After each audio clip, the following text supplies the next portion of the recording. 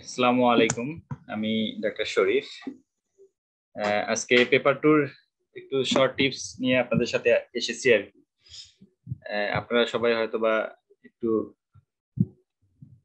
প্রেশারের মধ্যে আছেন, কেউ ডিউটি নিয়ে, কেউ হয়তো বা বন্যা নিয়ে, বিভিন্ন সময় বিভিন্ন কিছু নিয়ে। এবং আসলে সময় তো খুব বেশি দেরি নাই। আজকে আমরা একটা রুটিন পেয়ে গেছি যে আমাদের পরীক্ষা কবে। আমরা 4-5-6 মনে হয় একটি ইয়ে দিচ্ছি আর কি, সার্জারি রিলেটেড ক্ষেত্রে আর কি। সার্জারি মানে এবার এসে বিকেলে পরীক্ষা হবে, 3টা থেকে শুরু, এরকম একটা পরীক্ষা ডেট দিয়েছে আর কি। তা আশা করা যায় আপনাদের প্রিপারেশন খুব ভালো চলছে। আমি আসলে খুব বেশি সময় নেব না, এই জন্যই যে আসলে এখনকার সময় আপনাদের এসে রিভিশন দেওয়াটা খুব জরুরি আপনাদের জন্য আর কি। তারপরে কিছু কথা না বললেই নয়, যে যে জিনিসগুলো আপনাদেরকে বুস্ট আপ করতে পারে, আপনাদের হেল্প করতে পারে শেষ মুহূর্তে, আমরা সেই বিষয়ে কিছু ডিসকাশন করতে পারি। ওকে, আমরা ডিসকাশনের দিকে যাই। সো আপনারা সবসময় বিশ্বাস করবেন যে না, আপনি পারবেন। আপনি যদি প্রথমেই ধরে নেন যে আপনি পারবেন না, শেষ সময় আসলে অনেকেই মনস্তাত্ত্বিক ভাবেই কিন্তু হেরে যায়, যে না আমার বুঝি হবে না শেষে এসে। তা আপনারা যদি নিজের উপর বিশ্বাস রাখেন, এটাই আপনাকে খুব শক্তিশালী করবে। কিন্তু ডাউট রাখলেই বুঝবেন যে আপনি খুব ভেঙে পড়ছেন বা দুর্বল হয়ে যাবেন। So believe in your self, আপনার উপর বিশ্বাস রাখেন, ইনশাল্লাহ আপনি ওভারকাম করবেন। আমরা আজকে ডিসকাস যে বিষয়গুলো করব, এখানে কিছু টপিকস দেওয়া আছে, যে আমরা একটু সিলেবাস এবং মার্ক ডিস্ট্রিবিউশনটা করব। এই জন্যই করব যে আসলে কোশ্চেন কিন্তু শেষ মুহূর্তে সিলেবাস বেসড পড়তে হবে আপনাদের। আলটিমেটলি কিন্তু আপনারা অনেক জ্ঞান অর্জন করছেন, অনেক নলেজ নিচ্ছেন, কিন্তু আসলে এইসব পরীক্ষা কিন্তু নাও আসতে পারে, বাট আপনার সিলেবাসটাকে কিন্তু কভার করতে হবে। আমরা জানুয়ারির কিছু কোশ্চেন একটু আপনাদের আবার জাস্ট রিকল করে দিতে চাই, যে কি কি ধরনের প্যাটার্নের কোশ্চেন আসতে পারে। তারপরে এসে যে প্রেসার সিচুয়েশনে আপনি কিভাবে টেকনিক অবলম্বন করবেন, যে আপনি আপনার পছন্দের বা সঠিক আনসারটা আপনি করতে পারেন। টাইম ম্যানেজমেন্ট ইন এক্সাম হল কিভাবে করবেন, প্ল্যান ফর এক্সাম হল। তারপরে এসে আউটসাইড দ্য এক্সাম হল কিছু জিনিস আপনাকে কিন্তু ফেস করতে হবে, খুব সিম্পল জিনিস আপনারা জানেন। এবং লাস্ট মোমেন্টের প্ল্যান এন্ড পলিসি কি হবে আর কি। আর কি কি টপিক আছে, প্রিফারেবল টপিকস, আমরা পেপার 2 রিলেটেড একটু আলোচনা করার চেষ্টা করব। মার্ক ডিস্ট্রিবিউশন যদি আপনারা দেখেন, আপনারা সবাই জানেন যে 3 পেপারই 25 এমসিকিউ, 25 এসবিএ থাকে। আমাদের পেপার 2 তে দেখেন ফিজিওলজি এবং বায়োকেমিস্ট্রি, এটা হচ্ছে যে 25 থেকে 40টা কোশ্চেন আসে, এটা বোথ এসবিএ এন্ড এমসিকিউ সহ। এন্ড ফার্মাকোলজি থেকে 5 থেকে 8টা কোশ্চেন আসে, আর বায়োস্ট্যাট থেকে আসে 3 থেকে 6টা। সো আপনারা যদি অনেকে মনে করেন যে বায়োস্ট্যাটিস্টিক্স 3 থেকে 6টা কোশ্চেন না পারলেও আমার চলবে, ফার্মাকোলজি থেকে 5 থেকে 8টা কোশ্চেন না পড়লেও আমার পাস হবে, আপনারা কিন্তু বোকাশোকে বিশ্বাস করতেছেন। আপনাকে কিন্তু এই বায়োস্ট্যাটিস্টিক্স এন্ড ফার্মাকোলজি কিন্তু পারতেই হবে। আপনারা এই ফার্মাকোলজি এন্ড বায়োস্ট্যাটিস্টিক্স যত ভালো ঠিক করবেন, আপনার পাশের হাত তত কিন্তু বেড়ে যাবে। আপনারা কিন্তু একটা জিনিস মনে রাখবেন সবাই, যে আসলে আপনার ফেলের অন্যতম কারণ মানে সার্জারি বা অ্যালাইট এর ক্ষেত্রে হবে, সেটা হচ্ছে পেপার 2। পেপার 2 আপনি পরীক্ষা ভালো দিবেন, কিন্তু পাস মার্কস থাকবে কম। ঠিক আছে, বিশেষ করে ফিজিওলজি যে টপিকটা আছে, সেই ফিজিওলজি টপিকের ক্ষেত্রে আপনাকে এটা অবশ্যই ফেস করতে হবে। সো আপনাকে কিন্তু কেয়ারফুল হতে হবে।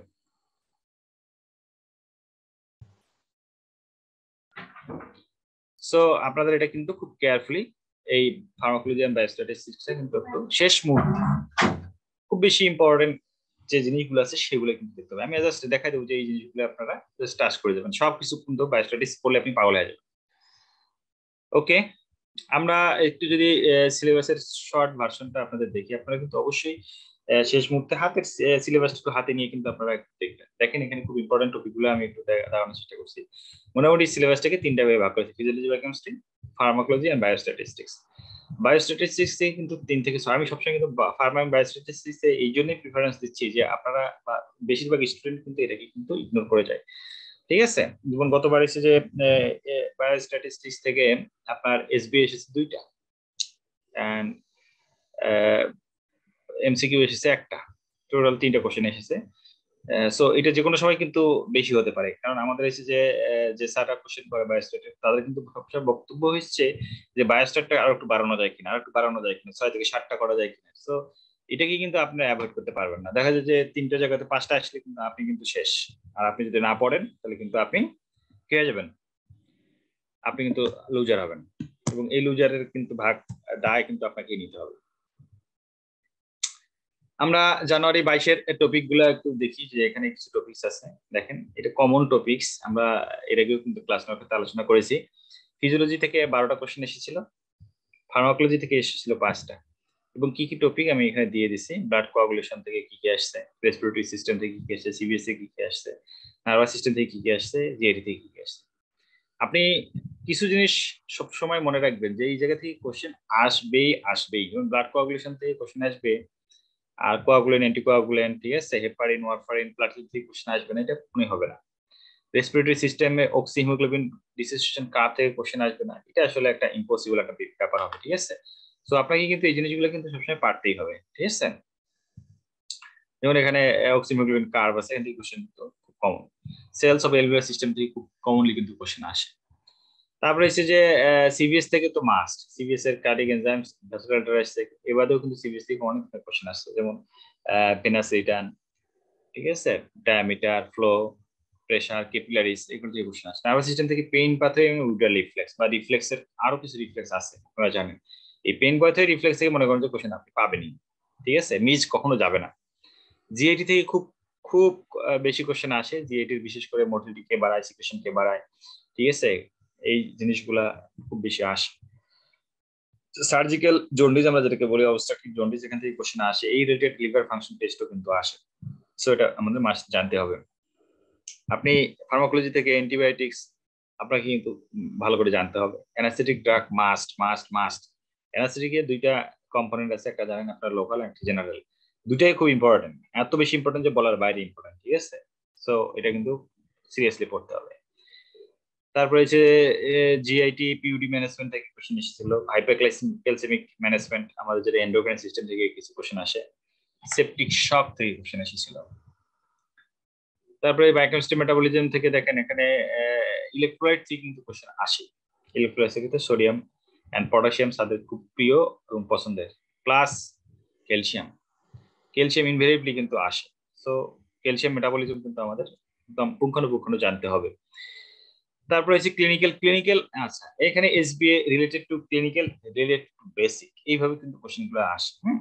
তাহলে ক্লিনিক্যাল থেকে দেখেন, পেডিয়াট্রিক সার্জারি থেকে গতবার কোশ্চেন এসেছিল, ইনফ্যান্টাইল হাইপারট্রফিক পাইলোরিক স্টেনোসিস থেকে কোশ্চেন এসেছিল, একুট পেনকিটাইটিস থেকে কোশ্চেন এসেছিল, স্টোন রিলেটেড, সার্কুলেশনে আসছিল ইয়ে থেকে, হাইপোভলিমিক শক থেকে কোশ্চেন এসেছিল। আর বায়োস্ট্যাটিস্টিক্স থেকে যে এসবি দুটো এসেছিল সেটা হচ্ছে random sampling and study design. সাধারণত এরকম সিম্পল কোশ্চেন কিন্তু বায়োস্ট্যাটিস্টিক্স থেকে আসে, যে জাস্ট র্যান্ডম স্যাম্পলিং এবং স্টাডি ডিজাইন থেকে কোশ্চেন আসে।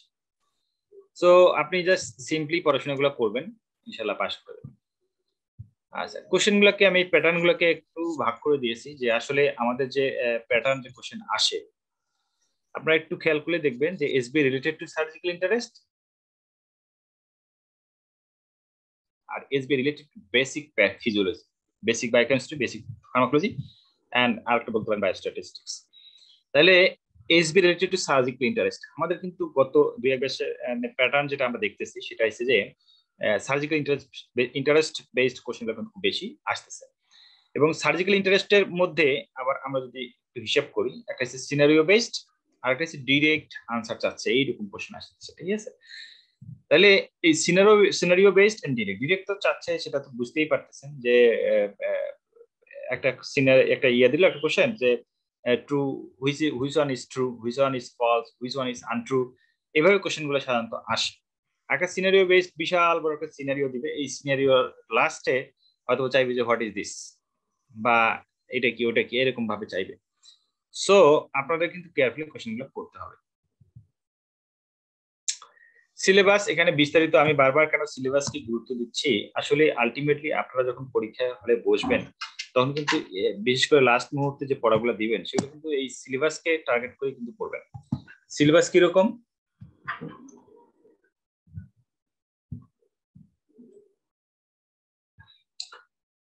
সিলেবাসটাকে কেন হাইলাইট করতেছি, আলটিমেটলি কিন্তু আপনারা লাস্ট মোমেন্টের যে রিভিশনটা দিবেন বা ওই রাতের বা পরে, আপনারা কিন্তু এই সিলেবাসটাকে হাতে নিয়েই ইম্পর্টেন্ট টপিকগুলোকে কিন্তু একটু জাস্ট রিভিশন দেওয়ার চেষ্টা করবেন।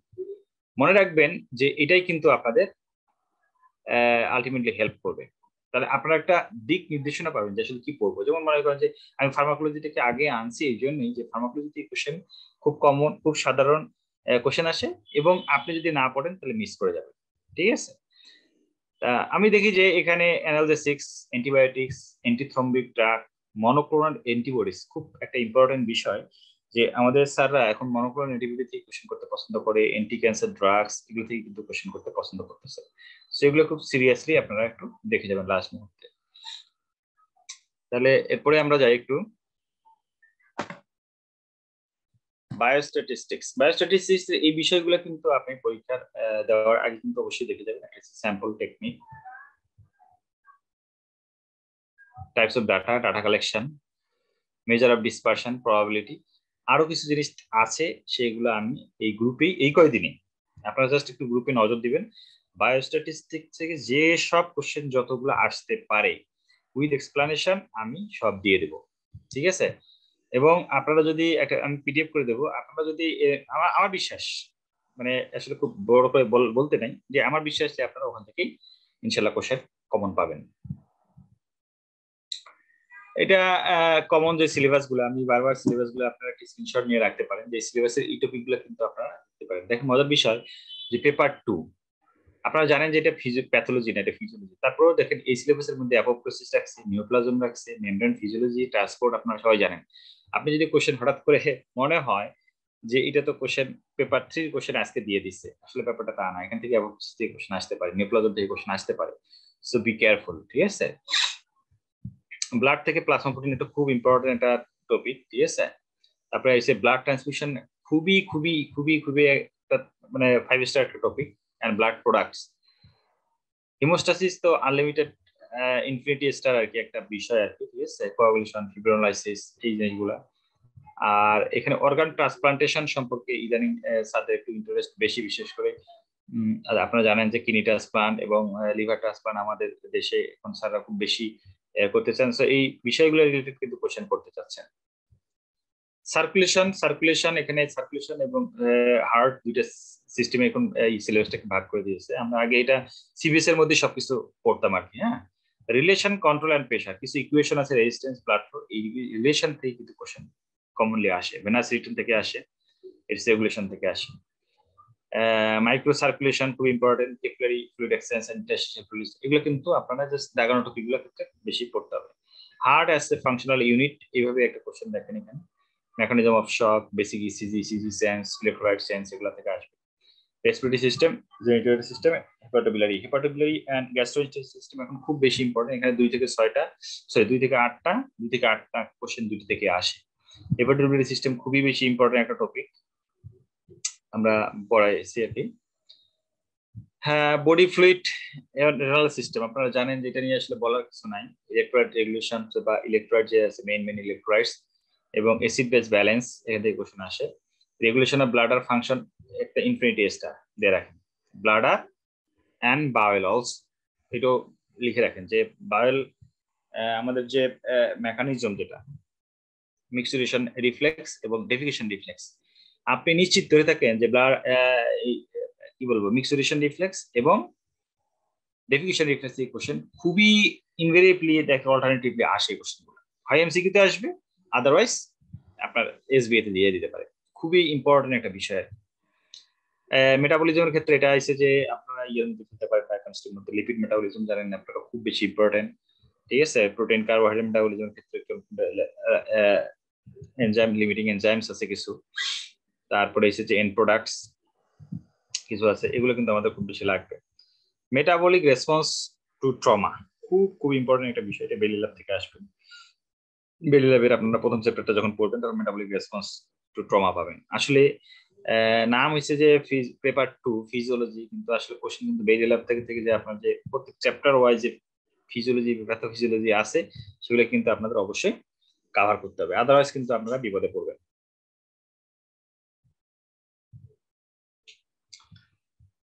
হ্যাঁ, তারপরে এসে যে এখানে এন্ডোক্রাইন সিস্টেম, আপনারা জানেন এন্ডোক্রাইন সিস্টেম থেকে আমাদের এসে যে থাইরয়েড, প্যারাথাইরয়েড দুটোই ইম্পর্টেন্ট। তারপরে এসে যে ব্রেস্ট আছে, এসে যে অ্যাড্রেনাল যে গ্ল্যান্ড আছে, পিটুইটারি গ্ল্যান্ড, সিক্রেশন, এগুলো কিন্তু বেসিক থেকে কিন্তু কোশ্চেন অবশ্যই ইম্পর্টেন্ট আসবে। নার্ভাস সিস্টেম থেকে যদি একটা কোশ্চেন পড়েন, সেটা অবশ্যই বলছি একটু কি পেইন এন্ড রিফ্লেক্স মেকানিজমটা পড়বেন, আর অটোনমিক নার্ভাস সিস্টেম পড়বেন। এই তিনটে বললে মোটামুটি খাওয়ার শেষ। আর মাসকুলার সিস্টেম থেকে মাসল কন্ট্রাকশন রিলেটেড যে কোশ্চেনগুলো আছে সেগুলো পড়বেন। এখান থেকে মনে করেন যে এই কয়েকটা পড়লে আপনি কিন্তু নিচে পেয়ে যাবেন। এখন লাস্ট মোমেন্টে আপনার আসলে প্রিপারেশন বা পড়াশোনার সিস্টেমটা কি হবে। আপনি কিন্তু এখন যে জিনিসগুলো আছে, নতুন কোনো টপিকই আপনি টাচ করবেন না, নেভার। আপনার যদি মনে করেন যে আপনি বিগিনার হন, নতুন হন, তবুও নতুন টপিককে আপনি কখনোই এখন পড়বেন না। এখন যেগুলো প্রিভিয়াস পড়ছেন সেগুলোই কিন্তু রিপিটেডলি রিভিশন করবেন। আর যেগুলো করতে পারেন, এখন পিকচার, বেশি বেশি পিকচার দেখবেন। আপনার যে বই আছে, রেফারেন্স বুক হিসেবে জ্ঞানম আছে, বেলে লাভ আছে, তারপরে গাইটন আছে, কেউ কেউ ভীষণ দেখতে পারেন। যেটা দেখেন না কেন, বিআরএস ফিজিওলজি আছে, যেটা দেখেন না কেন, আপনাদের কিন্তু এখন বক, picture, diagrams, flow charts, box and table, এইগুলো দিকে কিন্তু খুব নজর দিতে হবে। এবং এই যে একটা পিকচারের আপনি নিচের যে ফিগার নাম্বার এত, স্ট্রাকচার অমুক, এই যে ছোট করে যে কথাগুলো লেখা আছে সেগুলো আপনি মনে রাখবেন। যে আমরা আগে যখন একটা কোনো বক্স করতাম, বা আমরা আগে যখন একটা ডায়াগ্রাম দেখতাম, তখনকার পড়ার সিস্টেম ছিল যে সাপোজ একটা ডিফারেন্স বিটুইন ওয়াট ওয়াট করতেছি, দেখি যে প্রথম পড়তেছি 1 number difference, 2 number difference, 3 number difference, 4 number difference, করতে করতে দেখা যাচ্ছে লাস্ট যে নাম্বার ডিফারেন্স আমরা পড়তে ভুলেই যাই। কিন্তু এখনকার আপনার প্রেজেন্টেশন পড়া হবে নিচের থেকে। আগে নিচে দেখবেন যে কি বলছে, তারপরে উপরে উঠতে শুরু করবেন। কারণ কোশ্চেন করবে স্যার এই চিপার এই নিচু জায়গা থেকে কোশ্চেন গুলো করবে। জাস্ট এই বক্সের এই ছোট জায়গা দেখেন, এই জায়গা থেকে কিন্তু কোশ্চেন করবে। আপনি কিন্তু মিস করে যাবেন, বলবেন যে এটা তো বইয়ে কোথাও নাই। দেখবেন যে এই নিচে ছোট যেটা দেখা যায় না, সেই জায়গা থেকে কোশ্চেন করবে। So picture, diagram, box, flowchart, বিশেষ করে বক্স বা টেবিলের ক্ষেত্রে এখানে দেখবেন প্রথমে এখানে কিছু বক্সে লেখা থাকে, জাস্ট এটাই হবে আপনার মনে করেন যে কোশ্চেন। আর বাকিগুলো হবে মনে করেন যে 1 2 স্টেপ। সো পড়াশোনার ক্ষেত্রে এই জিনিসটা, এই টেকনিকটা অবলম্বন করে। আর এখানে একটা কোটেশন আমি দিয়েছি, a picture is a poem without ওয়ার্ডস। আসলেই একটা ছবির দিকে যখন আপনি তাকাবেন, এই ছবিটা কিন্তু একটা কবিতার মতো আপনাকে বলে দিবে যে আমি কি, আমার ভেতরে কি আছে। ঠিক আছে, কত সুন্দর সুন্দর জিনিস এখানে কিন্তু দেখেন। এক গ্যাস্ট্রিক গ্ল্যান্ডের মধ্যে কিন্তু আমরা কত কিছু দেখাই ফেলছি। দেখেন ভেরি সিম্পল করে, chip sell, ইন্ট্রাগ্রামাফিন sell, parietal sell, mucus নেক সেল, সারফেস নেক সেল, কোনটা থেকে কি রিলিজ হচ্ছে, কোনটা দেখতে কি রকম, মোটামুটি একটা আইডিয়া মনের মধ্যে কিন্তু, ব্রেনের মধ্যে একটা সাপ আপনি নিয়ে ফেলতেছেন। এটা কিন্তু এই মুহূর্তে আপনার খুব বেশি দরকার। বলছে যে এই picture is a poem, that's it or is 1000 ওয়ার্ডস। বলছে এর মূল্যটা এসে যে 1000 শব্দের সমান। আসলেই আমরা অনেক পড়ে কিন্তু সামারাইজ করতে আমাদের যে পরিমাণ সময়, শ্রম এবং মনে থাকে, তার চেয়ে কিন্তু একটা পিকচার আমাদের কিন্তু অনেক ক্লু দেয়। So find it. এখানে আপনাকে বেশি বেশি পিকচার দেখতে হবে, ডায়াগ্রাম দেখতে হবে, ফ্লোচার্ট দেখতে হবে, বক্স দেখতে হবে, টেবিল দেখতে হবে, এগুলো কিন্তু বেশি বেশি দেখতে হবে। পাশাপাশি যেটা করতে হবে, রিকল কিছু কোশ্চেন সলভ করতে হবে এই রিলেটেড, যে টপিকটা আপনি করতেছেন সেই রিলেটেড জাস্ট 2টা কোশ্চেন দেখে ফেলেন, খুব বেশি না। আপনি যদি কোশ্চেনের মধ্যে ঢুকে যান তাহলে কিন্তু আবার শেষ করতে পারবেন না। সেম জিনিস, a picture is the poem without words and it ওয়ার্ডস 1000 ওয়ার্ডস। এখানে ফ্লো চার্ট যেগুলো আছে দেখেন, এখানে ক্যালসিয়াম মেটাবলিজমটা দেওয়া আছে, ischaemic diagram of action method, আপনি যদি ফিগার নাম্বার পড়ে ফেলবেন, তারপরে একটু মিলাই নেবেন। তারপরে যেমন এটা একটা কোশ্চেন, এখানে বেরিস লিগামেন্টটাকে আমরা দেখাইছি, লিগামেন্টাল নার্ভ এই জায়গাতে বেশি প্রস্ট হয়। ঠিক আছে, এইগুলো হচ্ছে, এটা হচ্ছে বেলি ল্যাবের ছবি বলতে পারেন। ঠিক আছে, সো এই জিনিসগুলোকে কিন্তু আপনার এখন বেশি প্রায়োরিটি দিতে হবে। আপনার পরীক্ষায় আপনি দিতে গেছেন, আপনার 2 একটা কোশ্চেন কিন্তু আনকমন থাকবে। কোশ্চেন আনকমন না থাকলেও কিন্তু আপনার আনকমন স্ট্যাম্পস থাকবে। সো এই জায়গাতে কিন্তু আপনার মাথা গরম করলে চলবে না। আপনার হতেই পারে এরকম আনকমন একটা কোশ্চেন আসবে, এটা আপনি আগে থেকেই প্রিপার, মানে প্রিভিয়াসলি একটু মাইন্ড সেট আপ করে নিয়ে যাবেন যে আমার কোশ্চেনটা আনকমন হতে পারে। আনকমন কোশ্চেনের ক্ষেত্রে কিন্তু আপনার আনসারের ক্ষেত্রে একটু টেকনিক অবলম্বন করতে হবে। দেখা যায় আপনার কোশ্চেন যদি আনকমন হয়, স্টেমস গুলো কিন্তু পরিচিত হতে পারে। সো এখানে এক্সক্লুশন একটা মেথড অ্যাপ্লাই করতে পারেন, বা এক্সক্লুশন টেকনিক অ্যাপ্লাই করতে পারেন, যে টেকনিকের মাধ্যমে কিন্তু আপনি আপনার কোশ্চেনের আনসারটা আলটিমেটলি বের করে নিয়ে আসতে পারেন। তাহলে এই আনকমন কোশ্চেন যদি পান তাহলে কি করবেন? উত্তর বাদ দিয়ে যাবেন, পরে এসে উত্তর করবেন নাকি করবেন না? আপনি আসলে এফসিপিএস পরীক্ষায় আসলে প্রত্যেকটা কোশ্চেনে যে পরিমাণ টাইম থাকে, আপনার হাতে কিন্তু অডাল টাইম আছে, আপনি কিন্তু প্রথমে কিন্তু অ্যাটলিস্ট সব স্টেম গুলো কিন্তু করে ফেলবেন, এক্সক্লুশন করার চেষ্টা করবেন। আপনি পারলে কোশ্চেন আনসারটা করেই যাবেন। আর এখানে যদি আননোন কোশ্চেনটা যদি আপনার এমসিকিউ হয়, তাহলে কি সব ফলস দিবেন, সব ট্রু দিবেন? ঠিক আছে, আর এক্সক্লুশন মেথড অ্যাপ্লাই করবেন। আপনি অবশ্যই যদি এমসিকিউ কোশ্চেন হয় তাহলে অল ফলস অল ট্রু না দিয়ে আপনি এক্সক্লুশন মেথডে প্রথমে যাবেন। আপনি যদি দুইটাকে ট্রু বানাইতে পারেন, বাকিগুলো ফলস দিবেন। আপনি দুইটাকে যদি ফলস প্রমাণিত করতে পারেন, বাকিগুলো ট্রু দিয়ে দিবেন। সো এই টেকনিকটা আপনি অবশ্যই অবলম্বন করবেন। আপনি সব ট্রু সব ফলস না দিয়ে আপনি এক্সক্লুশন মেথডে ফার্স্ট যাবেন। আর নিতান্ত যদি এক্সক্লুশন মেথডে আপনি কিছুই বের করতে না পারেন, তাহলে অল ফলস অল ট্রু দিবেন। এই জিনিসটা কিন্তু আপনার মাথায় নিয়ে যান, ঠিক আছে? তাহলে কখনোই অল ফলস অল ট্রু দেবেন না। প্রথমে এক্সক্লুশন মেথডে দুইটা ট্রু বের করতে পারলে বাকিগুলো ফলস, আর দুইটা ফলস বের করতে পারলে বাকিগুলো ট্রু দিয়ে আসবে। ইনশাআল্লাহ আপনি একটা ভালো মার্কস ক্যারি করবেন। আমি এখানে একটা, আমার কাছে মনে হয়েছে গত রিকল কোশ্চেন, এটা জানুয়ারি 2022-এর একটা কোশ্চেন। আমার কাছে কোশ্চেনটা একটু মনে হয়েছে অনেকের কাছে, আমি অনেকের কাছে শুনছি বা আমার নিজের কাছে মনে হয়েছে যে কোশ্চেনটা একটু আনকমন টাইপ কোশ্চেন, ঠিক আছে? বাট স্টেম বা এর ভাষা বা এর অন্তর্গত কথা কিন্তু আসলেই আনকমন না, ইটস কমন। তাহলে কমন কোশ্চেনও আনকমন ভাবে আসতে পারে। সো কোশ্চেনটা পড়েই ঘাবড়ানো যাবে না, আপনাকে এর অন্তর্নিহিত বিষয়টাকে বুঝতে হবে। যেমন বলছে, a ventrolateral cordotomy is performed that produce relief of pain in the right leg. It's effective because it's interrupt the, তাহলে আমি যে কোশ্চেনটাই পড়ি দেখেন, ভেন্ট্রোল্যাটারাল বলতেই বোঝাচ্ছে কর্ডোটমি, আমি জানি না কিছু, বুঝলাম। তারপর বোঝাচ্ছে ভেন্ট্রোল্যাটারাল, এন্ট্রোল্যাটারাল, ল্যাটারাল, এগুলো বুঝাইলে আমরা বুঝি যে এটা একটা স্পাইনাল কর্ডের একটা থ্যালামিক একটা কিছু, তাই তো? কারণ আমরা স্টেমের দিকে যদি তাকাই, দেখেন এখানে থ্যালামিক থ্যালামিক কিছু, ভেন্ট্রোল্যাটারাল, এন্ট্রোল্যাটারাল, মিডিয়াল কিছু দিছে, তখন আমি এটাকে কিন্তু অ্যানালাইসিস করবো যে না, এই ভেন্ট্রোল্যাটারাল কর্ডোটমি আলটিমেটলি বুঝাইছে স্পাইনাল কর্ডের যে আমাদের কলাম গুলো আছে, এই কলাম গুলো কি মেইন করছে।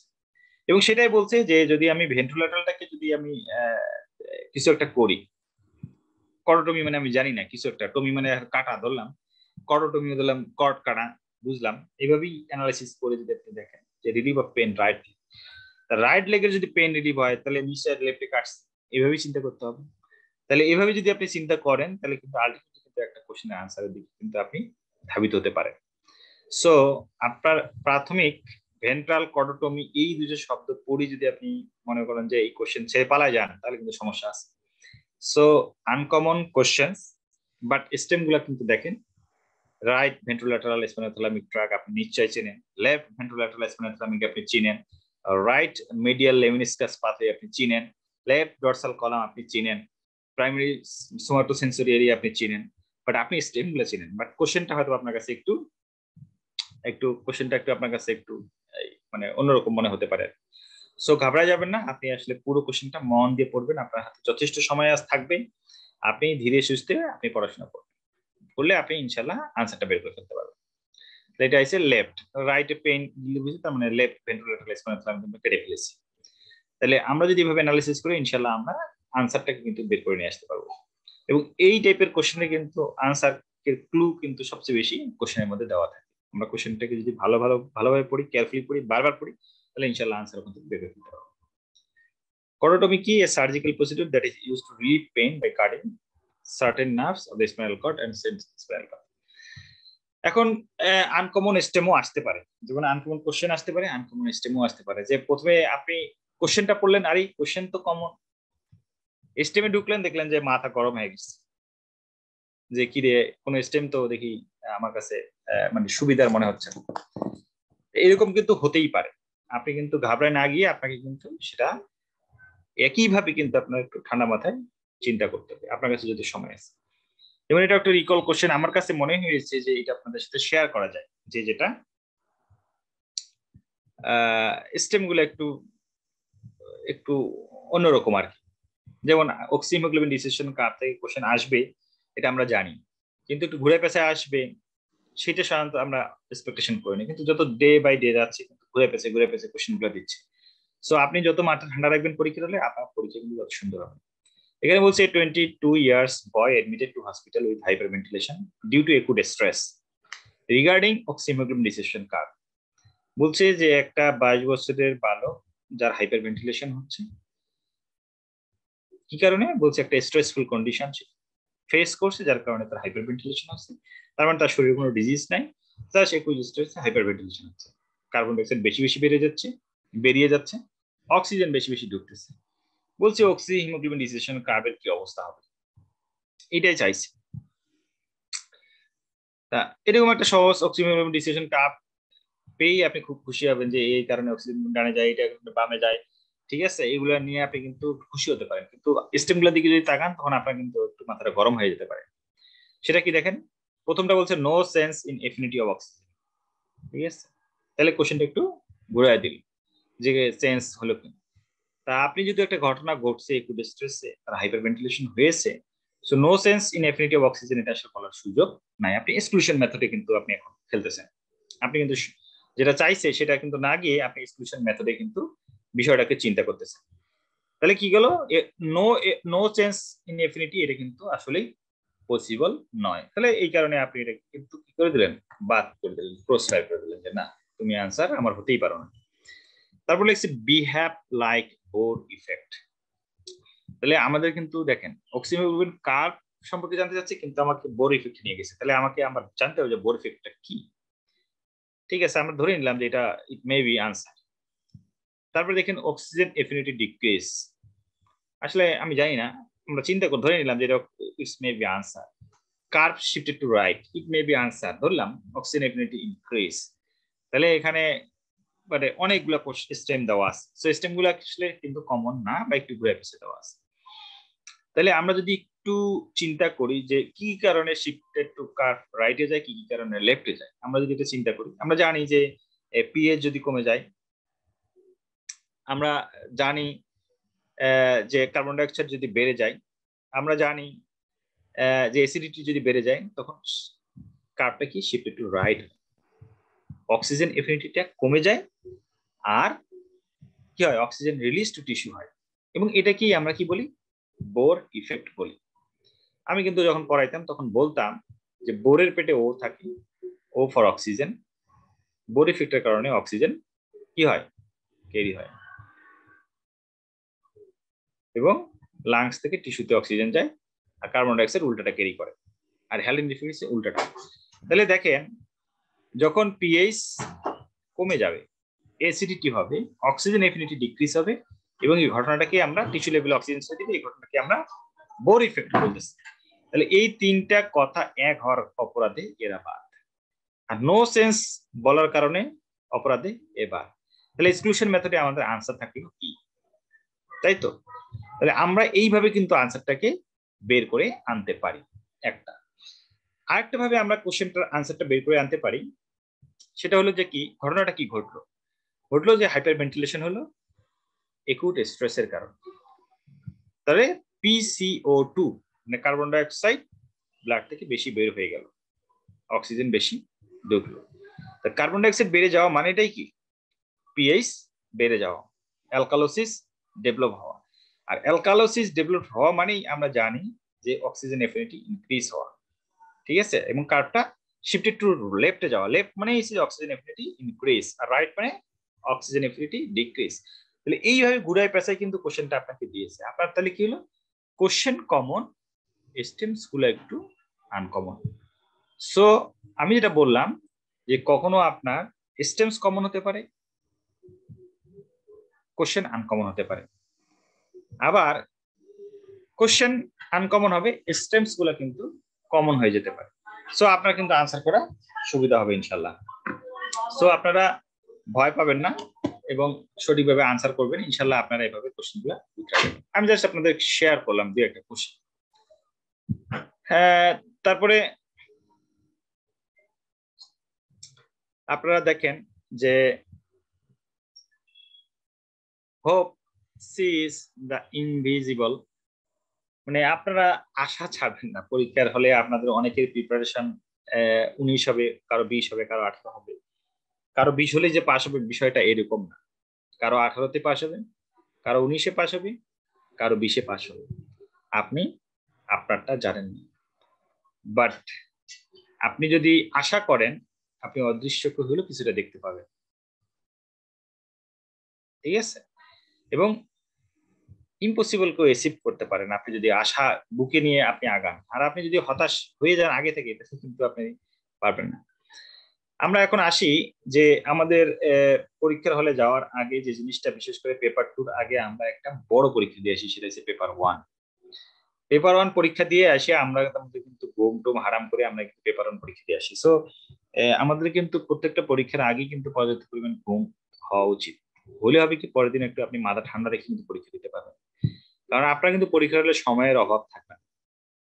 আপনি কিন্তু পড়ছেনও অনেক দিন ধরে, আপনার কিন্তু কমন টপিকেই কিন্তু কোশ্চেন আসবে। সো আপনার মাথা ঠান্ডা রাখাটা উচিত, এবং ঠান্ডা রাখাটা একটা অন্যতম উপায় হচ্ছে যে আপনার পরীক্ষার পূর্বরাতে কিন্তু পর্যাপ্ত পরিমাণ ঘুম হওয়া উচিত। আপনার পেন পেন্সিল গুলো আপনি আগে হেলমেটকে রেডি রাখবেন।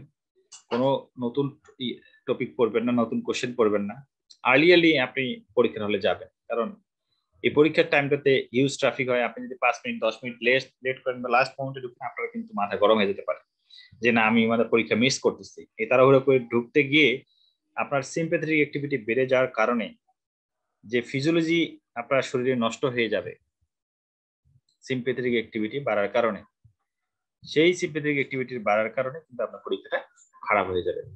সো একটু আর্লি যাওয়ার চেষ্টা করবেন, মাথা ঠান্ডা রাখবেন পরীক্ষার হলে, টেনশন ফ্রি থাকার চেষ্টা করবেন। এমন ভাবে পরীক্ষা দিবেন, রাখে আল্লাহ মারেকে, এভাবেই পরীক্ষা দিবেন।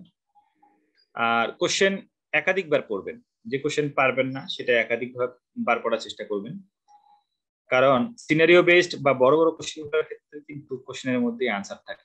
সো কেয়ারফুলি কোশ্চেনটা পড়ার চেষ্টা করবেন। আমার কাছে মনে হয়েছে যে কোশ্চেন আনসারের ক্ষেত্রে আপনারা এসবিএটা আগে পরীক্ষা আনসার করবেন। এসবিএটা আনসার আগে করবেন। এসবিএটা আনসার করলে আপনি যেটা হবে যে সাপোজ এসবি আপনি পারলেন না দুই একটা, বা এসবি আপনার দুই একটা মিস করে গেলেন,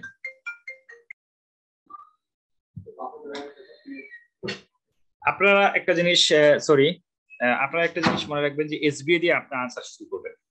এসবিএ তে আপনি যে কটা পারলেন, আমার কাছে মনে হয়েছে যে আপনি 15 থেকে 20টা যদি এসবিএ আপনি এক সেটিং এর দাগায় আসতে পারে, আপনি 500টাকে ছেড়ে দেন, সমস্যা। আপনি দেখবেন যে এমসিকিউর মধ্যে কিছু কিছু এসবি এর আনসার কিন্তু দেওয়া থাকে, মানে জাস্ট কোরিলেট করবেন যে আপনি এমসিকিউর মধ্যে যে আনসারটা পাবেন সেটা এসবি তে এসে কিন্তু দাগায় দিবেন, ঠিক আছে? সো আপনি আগে এসবিএ দাগায় নিলে আপনার কিন্তু একটু প্রেশার টেনশনটা কমবে। আপনি ট্রু ফলসে কিন্তু আপনি খুব দ্রুত দিয়ে আসতে পারবেন। এসবিএ তে কিন্তু আপনি কিন্তু তাড়াহুড়ো করলে বেশি মিস করবেন। আমার কাছে মনে হচ্ছে এসবিএ টাকে দাগে ফেলবেন, যে কটা হলো হলো, পরে এসে এমসিকিউ দিয়ে তারপরে আবার এসবিএ দেওয়া শুরু করবেন। আর লাস্ট মিনিট পর্যন্ত আপনি অপেক্ষা করবেন না, আপনি আগেই আপনার কাজ শেষ করার চেষ্টা করবেন। আর এলিমিনেশন টেকনিকটা আমি দেখাই দিলাম যে আমরা কিভাবে এলিমিনেশন করতে পারি। আর ট্রু না ফলস আমি বারবার বলছি যে আমার সব ট্রু বা সব ফলস আমি দেব না। আর কোশ্চেন পড়ার ক্ষেত্রে একটা জিনিস মনে রাখবেন যে কোশ্চেন দেওয়া থাকবে which one is true, which one is not false, এভাবে কিন্তু আসতে পারে যে কোনটা নট ফলস মানে ট্রু, আর ট্রু মানে ট্রু, আবার আনট্রু মানে ফলস। এই টার্মগুলো কিন্তু আপনারা আগে থেকে একটু অভ্যস্ত হয়ে যাবেন। আনট্রু, ফলস মানে ফলস, নট ট্রু মানে ফলস, এক্সেপ্ট মানে কিন্তু ফলস। সো এই জিনিসগুলো কিন্তু আনসারের ক্ষেত্রে কিন্তু আপনারা একটু সিরিয়াস থাকেন, যে অনেক সময় দেখবেন যে আপনি আনসার ঠিকই করছেন, but untrue, false, not true, except এটা একটু বুঝতে না পারার কারণে কিন্তু আপনার আনসারটা ভুলে যেতে পারে। আর আপনার জানেন ডিরেক্ট এসবিএ থাকবে যেটা আপনি 30 সেকেন্ডে পেরে যাবেন, আর সিনারি বেসটা আপনি একটু পড়তে একটু সময় লাগবে। কমন সার্জিক্যাল টেকনিক্স থেকে কোশ্চেন বেশি আসবে। সো আপনি ওয়ার্ড বেসড কমন টেকনিক, আমি মনে করি যে যারা বিভিন্ন হসপিটালে ট্রেনিং করতেছেন তারা এক্ষেত্রে অনেক বেশি বেনিফিটেড হবে। কমন সার্জিক্যাল কন্ডিশন থেকে সাধারণত কোশ্চেন আসে। কমন কজ, কিছু ডিজিজ আছে, কমন কজ, কমন ফ্যাক্টরস, এগুলো থেকে কিন্তু এসবি আসবে।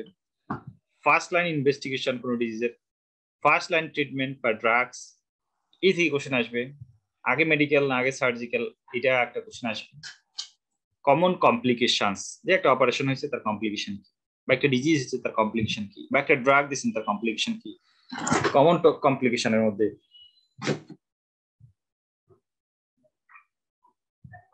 কমন কমপ্লিকেশনের মধ্যে কিন্তু কমপ্লিকেশন আমাদের আসবে। Plan for last day study, আপনি কি করবেন, কমন টপিক গুলো কিন্তু আপনি রিভিশন দিন। আপনার সব টপিক রিভিশন দেওয়ার দরকার নেই। পিকচার দেখবেন, ফ্লোচার্ট দেখবেন, ডায়াগ্রাম দেখবেন, বক্স টেবিলস এগুলো দেখবেন। রিকল কোশ্চেন গুলো আপনি দেখতে পারেন, যে প্যাটার্নটা আপনি জানার জন্য যেতে পারেন। Maximum concentration on exam and study এই সময়টাতে দিবেন, লাস্ট মোমেন্টের ক্ষেত্রে। পারিবারিক বা বিভিন্ন ঝামেলা বা এইসব একটু এড়িয়ে যাওয়ার চেষ্টা করবেন। বারবার কোশ্চেন আনসার গুলো রিকল করার চেষ্টা করবেন। আমাদের পেজে কিন্তু আমরা অনেক কিছু শেয়ার করি, নতুন রিলেটেড কমন কোশ্চেন, এগুলো একটু এসে আমাদের আসলে ফেসবুকিংও করতে ইচ্ছা করে। সো আমাদের গ্রুপে আসলেন, বেশি দুটো কোশ্চেন আনসার করে গেলেন, একটু পড়ে গেলেন, একটু জেনে গেলেন, আমরা কিছু কিছু শেয়ার করি, আমাদের জেনে গেলেন, দেখলেন যে আপডেটেড এই নলেজ গুলো থেকে কিন্তু অনেক কোশ্চেন আসে। সিলেবাসটা ফলো করবেন, এটা কিন্তু খুবই একটা ইম্পর্টেন্ট বিষয়। সিলেবাসটাকে ধরে ধরে পড়বেন, মানে আসলে পড়ার তো শেষ নাই, একটা বই পড়ে কিন্তু আপনি শেষ করতে পারবেন না, খুলে দেওয়া। সো সিলেবাস বেসড কিন্তু পড়াশোনা করবেন। কনফিডেন্স রাখেন, আল্লাহর কাছে দোয়া করেন, বা আপনার সৃষ্টিকর্তার কাছে সে যে ধর্মের আছেন দোয়া করেন। এবং এর পরেও কিছু হয়তো বা আপনারা খারাপ করবেন বিভিন্ন কারণে, ঠিক আছে, এবং আপনি জানেন না আপনার সৃষ্টিকর্তা প্ল্যানিং বা টাইমিংটা আপনার জন্য রাখছে। সো দ্যাটস অল, এটাই আজকের বলা আর কি। Thanks everyone. এন্ড পরীক্ষা আপনারা খুব ঠান্ডা মাথায় দিবেন, বারবার বলতেছি একই কথা, এবং আমাদের পেজের সাথে থাকবেন। আমাদের পেজের সাথে কিন্তু অনেক কিছু আমরা কোশ্চেন কিন্তু রেগুলার কিন্তু শেয়ার করি, বিভিন্ন টপিক, বিভিন্ন, আপনি হয়তো বা পড়তেছেন ফিজিওলজি, আমরা কোশ্চেন দিচ্ছি অ্যানাটমি থেকে, দিচ্ছি মাইক্রোবায়োলজি থেকে, দিচ্ছি প্যাথোলজি থেকে। সো আপনি কিন্তু সব টপিকে কিন্তু এট এ টাইম কিন্তু আপনি রিকল করতে পারতেছেন। অথবা আপনি পড়তেছেন সি পেপার 1, আমরা পেপার 2 পেপার 3 কোশ্চেন দিচ্ছি, আপনি পেপার 3 পড়তেছেন, পেপার 1 পেপার 2 দিচ্ছি। সো আপনার একটা রিক্যাপিচুলেশন হলো, যে আপনার একটা নিজের অবস্থানটা আপনি একটু যাচাই বাছাই করলেন আর কি। সর্বোপরি আপনারা আমাদের সাথে যোগাযোগ করতে পারেন, এই লিখে আমাকে মেসেজ দিতে পারেন আপনাদের কোনো কিছু সমস্যা হলে। তো থ্যাংকস এভরিওয়ান, আপনাদের জন্য শুভকামনা থাকলো, এবং আপনাদের জন্য শুভকামনা রেখে আমি শেষ করতেছি। অল দ্য বেস্ট, এন্ড আপনারা নিজেদের উপর আস্থা এবং বিশ্বাস রাখেন, ইনশাআল্লাহ আপনারা পারবেন। থ্যাংকস এভরিওয়ান, আসসালামু আলাইকুম। Thanks ma'am.